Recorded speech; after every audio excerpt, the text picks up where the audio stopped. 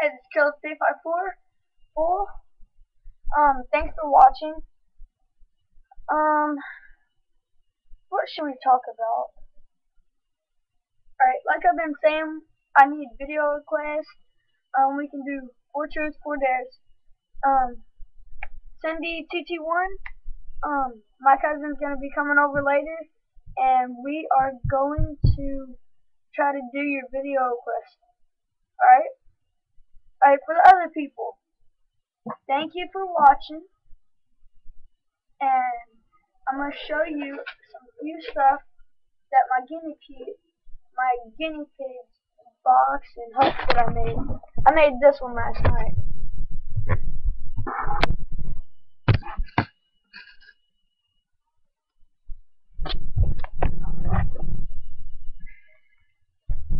Then we got some hay.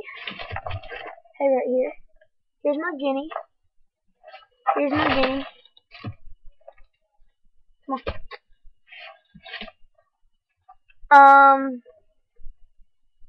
He really likes eating this fuzzy ends. He'll really chew the living crap out of it. He loves it. Then I can show you this. Hold on 1 second.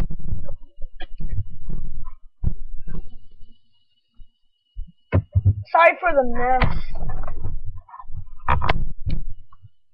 Alright. That's all I'm gonna show you for today.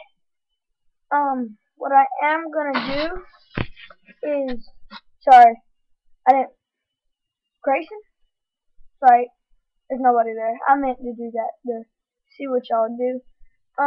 Thank you for watching for all of my shows. I really need some friends. Please. And that just plain old Billy Joe, thanks for being my friend. Alright. Then I'm gonna talk about what you should do when you get your new guinea pig. They ain't got nothing for it, like food, no toys. You need to go to PetSmart if you live out here in Alabama. They got really nice stuff. And maybe if you don't got one, you can go to PetSmart and get you a guinea pig for about $50 and a cage for about $80, and that'll cost about $150. Alright? That ain't bad for just that, but when you start getting the CNC cage, that's gonna cost around $200. Then I am going to show you what he likes to go through. He likes going through this. Alright? He likes going through right here.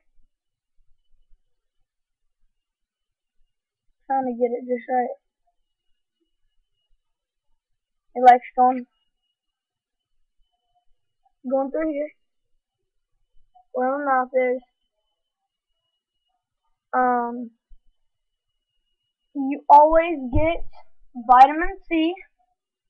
You need Timothy hay and Care Fresh bedding. That's kind of the best bedding that you can ever get.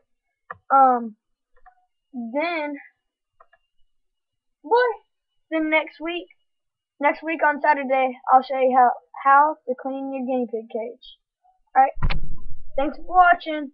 We need video requests, and please invite me to be your friend. Please.